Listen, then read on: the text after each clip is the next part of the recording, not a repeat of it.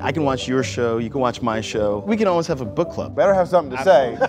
Bonding over streaming shows. I love that. The days of literal water cooler conversations may be a thing of the past, but we have more conversations than ever about our favorite shows.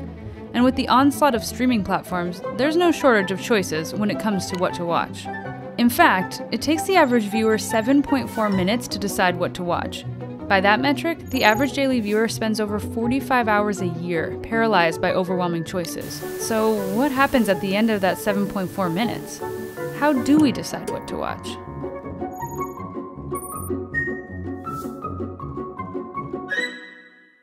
Before streaming television, we didn't have a whole lot of choice in what to watch. Season premieres on CBS. Or when to watch it. All new must-see TV Thursday. Friday.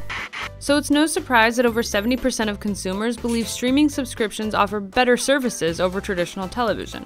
But even in the age of the algorithm, humans still play a key role in recommending content. And platforms like Netflix and HBO now offer even more tools that include streaming recs curated by humans. That's because people still trust other people when they want to know what to watch. What's TV done for you lately? What has TV done for me lately? I'm a sucker for rich people with problems. For me personally, it was the slap in this season of Succession when it stopped on a dime. I thought that was the greatest part of this season. Okay, here we go. Oh, I think it was pretty clear that I was talking about... No, it was clear, yeah. You tortured the old dinosaur. You barbecued him live. Don't right there. Oh my God, I do not espouse violence. I think it's bad in all forms, but God damn it, that was good. The scene for me shows that in a household, you can be angry with somebody, but somebody else gets the wrath. My dad was mad at my sister once, and then he threw a ham sandwich at me. I've lived a life. I've lived a life. You might have me go watch Succession now. Please do. So I gotta say, for me, the season finale of Handmaid's Tale, season 3. There is this insane tension that Handmaid's Tale has been able to capture, where June comes up with this weird plan, get these kids out of Gilead. I'm here to help you. This is really set up on this idea that they're precious cargo. There's a lot of thought and intention. Keep you warm. You gotta be cold. Here. What's your name?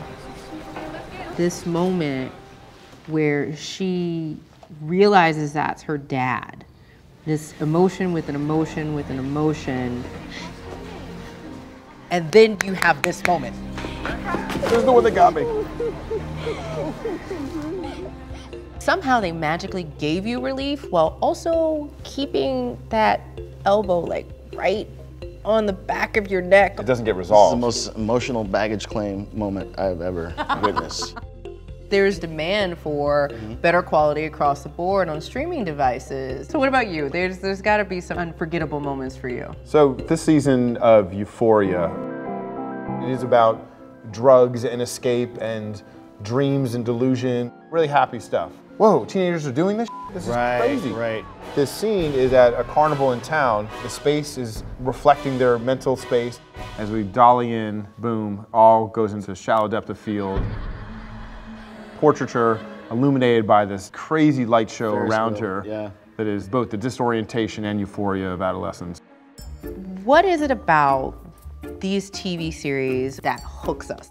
Dramatically different settings and contexts and characters and situations, but every one of these things we felt at some point in our life. Universal emotions that make us all uncomfortable, a little on edge, and it puts us in the hands of the filmmakers. It is emotional. Like it invokes some kind of emotion from us that attaches us to that moment, right? Right. What I do like is the shareability now of of TV. Like you can tell me about this, and I've been on the fence about watching Euphoria. Yeah. Like I'm like, do I watch it? I understand like the makeup game with the eyes. The kids look super buff, and I'm like, that wasn't my high school experience, but I'm willing to try. I want to see what the fuss is about. Right. And the same way with Handmaid's Tale. But I like you, and I like you, and I'm willing to give them a chance because of it. And that's what's great about like shareability. And sharing our favorite shows might be the fastest way to avoid that 7 minutes of indecision.